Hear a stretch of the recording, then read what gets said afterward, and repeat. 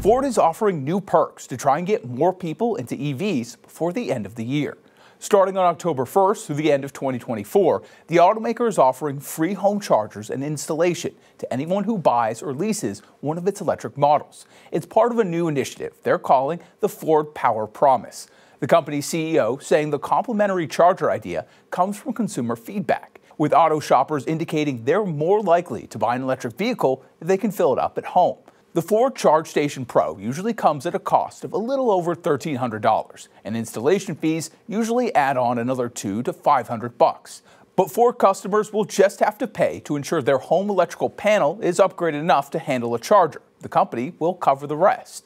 And if a new EV buyer already has a home charger, Ford will instead give them the cash equivalent of $2,000.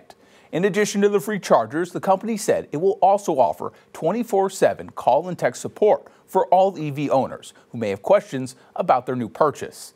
This plan to try and entice more EV buyers comes as Ford's sales numbers are on the rise, but are still struggling to rein in costs associated with electric models.